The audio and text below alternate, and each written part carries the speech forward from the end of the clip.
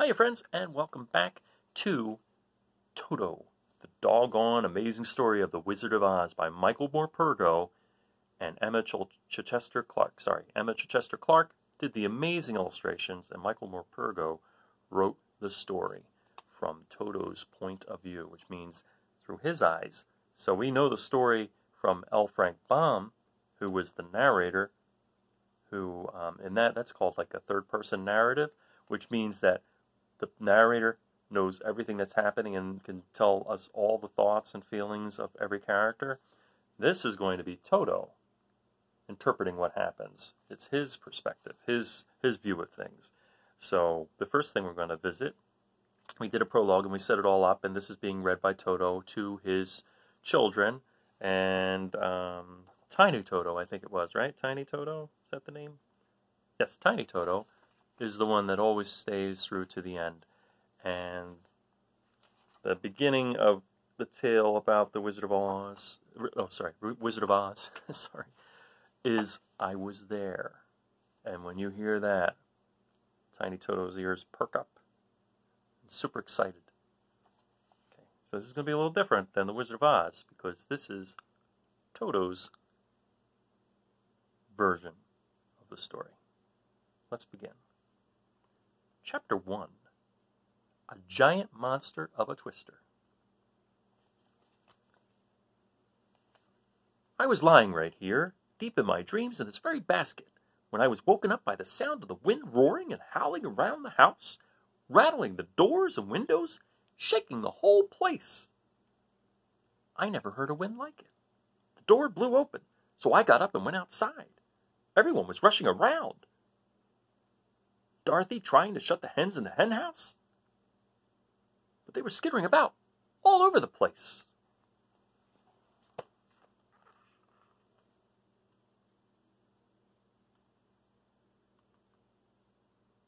So Dorothy's trying to get those hens in the hen house, and everybody's rushing around her. They didn't want to go inside, of course. They didn't. It wasn't getting dark yet. The hens never go to bed before dark. What was Dorothy thinking of? Uncle Henry was driving the cattle into the barn, but they didn't want to go in either. And he was calling for me to come and help him. But I had sleep still in my head and didn't want to. Anyway, he was managing well enough on his own, I thought, without me. Aunt Em was trying to shut the barn doors, but the wind wouldn't let her. She was blown off her feet and went rolling over and over like tumbleweed. Dorothy saw what was happening, left her hens and ran to help Aunt Em up on her feet, and together with Uncle Henry they managed to shut the barn door. Then they did some more chasing round, getting old Barney, our plow horse, into his stable, rounding up the pigs, and that wasn't easy either. And all the while they were hollering at each other about a great storm coming in, and how the clouds were dark in the north, and how that was a bad sign.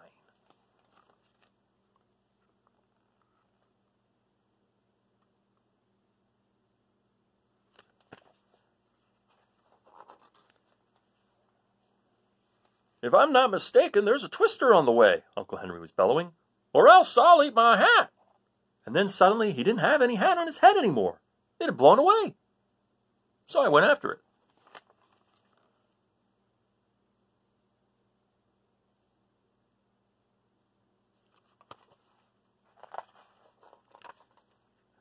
I love a good old hat chase, especially when there's a wind blowing over the prairies in Kansas. As Uncle Henry often says, maybe other folks in other places invented the wheel and writing and all that smart stuff, but in Kansas, we invented the wind.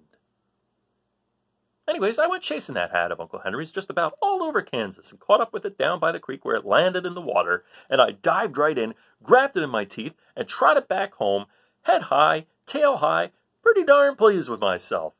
I've always been like that. If I'm chasing after something, hats especially, I put just about everyone and everything else out of my mind. But now the chase was over, and I could hear Dorothy screaming for me to come home. I could see her now standing on the veranda of the farmhouse, and right behind her, and nearly right above her, came this giant monster of a twister, just a-roaring and a-raging, towering up into the sky, taking the barn with it, making splinters of it, and the fences too, and the rain tub, swirling and swallowing everything. Well, I ran. I took the steps up the veranda in one bound, jumped right into Dorothy's arms. "Where have you been, Toto?" she cried, hugging me to her and running into the house. I showed her the hat in my mouth, shook it for her to be quite sure she noticed how smart I had been. "You rescued Uncle Henry's hat." I was so pleased that she was pleased. "You are such a smart Toto." Don't you drop it now. We got to get ourselves safe out of the storm, or else we'll be blown to smithereens. Aunt Em and Uncle Henry are waiting for us down in the cellar. But I couldn't really leave you behind, could I?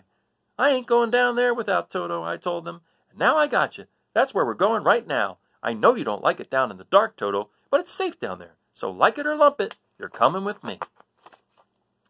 She was right. I hated it down in that cellar.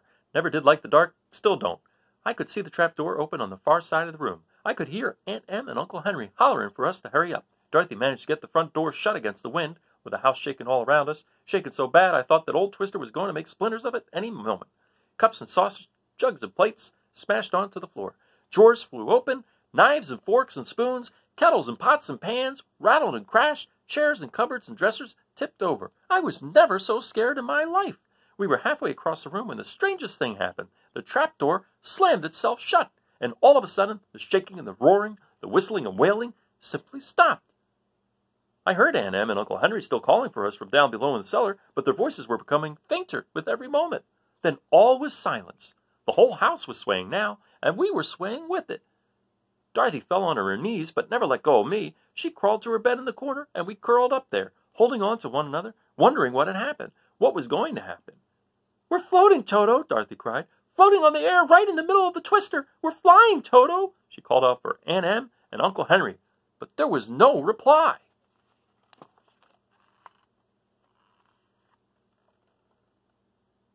See the house there in the corner? Right there. Right at the top of the twister.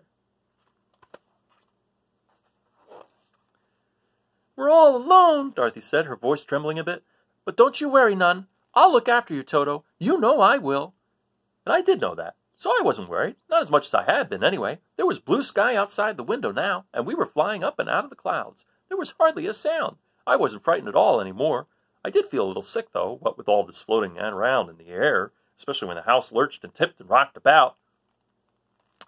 "We'd best lie down, Toto," said Dorothy, "and close our eyes. Then we'll feel better." So that's what we did, and pretty soon, what with all that gentle swaying and rocking, we were both of us fast asleep, her arm around me, my head in her lap, Uncle Henry's hat right beside me. She told me to look after his hat, so that's just what I was doing.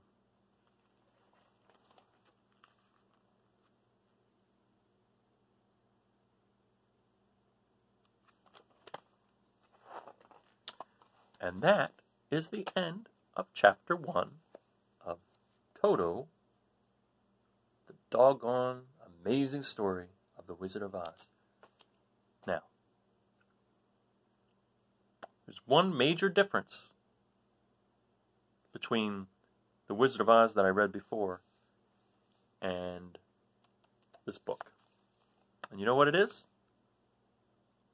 Because they're telling the story from Toto's point of view, there's a lot more detail. Right? A lot more detail. Like he's going on and on about a hat. So now we know why Toto wasn't ready to come to the storm cellar. He was chasing after Uncle Henry's hat. That's something that L. Frank Baum kind of neglected in the book. So it's interesting. And then another thing that's happening is the way they're speaking.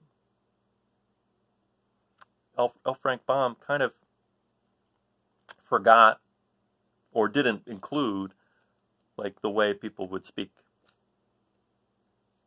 in that. Like there's more of a dialect going on there, more of the accent, I guess you would say. You know how we're from Jersey, and when we talk, people say we have a Jersey accent, or they pretend to not understand us sometimes. Well, that's kind of what happens in other parts of the country, in the United States. From state to state, there's different accents. And in Kansas, there's a distinct accent and the way of speaking, especially back in this time. Like doggone and ain't, those kind of things you hear. Well, I hope you enjoyed it. And tomorrow, or the next time we read this, which will probably be tomorrow, we'll be reading Chapter 2, Landing in the Land of the Munchkins. And another great thing about this book is the illustrations are top-notch. I think Emma Chichester Clark did a fabulous job illustrating this book. I hope you're enjoying it. I'm excited to read more, and I'll see you next time. Bye-bye.